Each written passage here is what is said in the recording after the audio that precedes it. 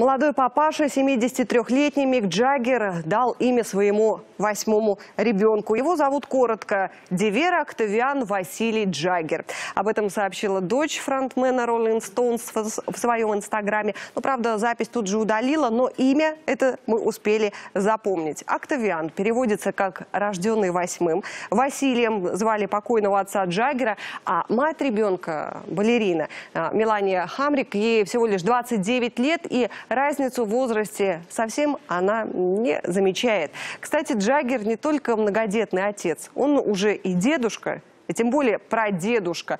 Но ведь самой старшей дочери легендарного музыканта уже давно 46 исполнилось.